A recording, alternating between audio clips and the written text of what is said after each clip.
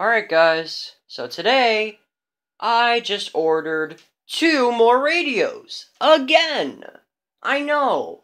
4 radios this week. Seriously, 4 radios in 1 week ordered. That's crazy. So you may notice that the 522 still hasn't came yet. And I actually forgot to mention these recent radios that I get, or that I've been getting. For example, the Eton Zone Guard, and the 522, and the Capello, and the 991. These radios are for my early birthday present. Yes, my birthday is coming up. It is going to happen right here, Saturday, September 25th. My birthday is September 25th, as usual. I mean, if you guys see my other birthday videos from past years, I mean, you guys should know when my birthday should be. So yeah. So I'm going to be getting the Capello, the 522, and the 991.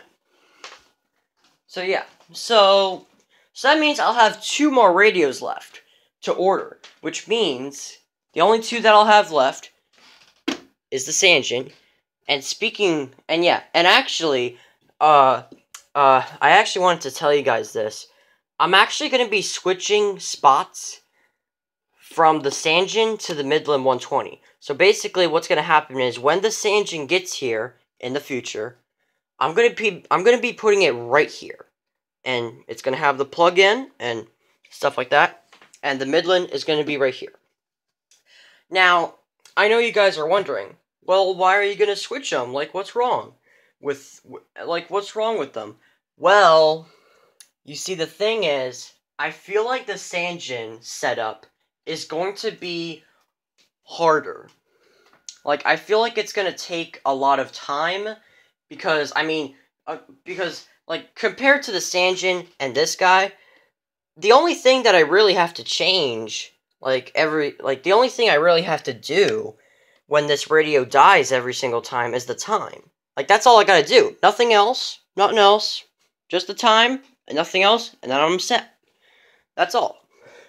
So yeah, so that's why I want to switch spots, because I feel like the Sanjin, when it dies, I feel like seriously, I feel like the setup for the Sanjin is going to be hard. Like, it's gonna be very tricky to do. So, yeah. Kind of like the Midland 74200, where I was actually having trouble with it, but when I realized that this thing opens and has a bunch of numbers on it, inside there, I knew what to do. So, yeah. And pretty much, the only radio that was literally the easiest to do was the HH50. Because all I had to do was just put the batteries in, turn it on, and it was already set for me. Well, I mean, it makes sense because there's no screen. Like, it's just a speaker thing or whatever it is. So, yeah. So that's that. So, yeah, guys. So, 991 coming right there. Capello coming right there. 522 coming actually on Friday. So I asked. Wait, well, I didn't ask. I checked the app that I ordered the 522, and it said it was supposed to be coming on Friday, September 17th. So, yeah, the red handheld with, the screen and buttons and stuff, yeah. Right there. So, yeah, it's gonna be right there. Okay? Okay? Alright. Okay. I don't even know what I'm doing at this point. Basically, I'm just messing around at this point.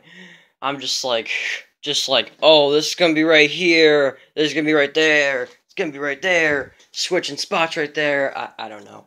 Alright, guys, my phone is about to die, so I'm gonna go ahead and end the video and quickly upload this video before it dies. Well, I'm gonna be having it on the chargers anyway, so it doesn't even matter. Anyways, guys, I will see you in the future videos.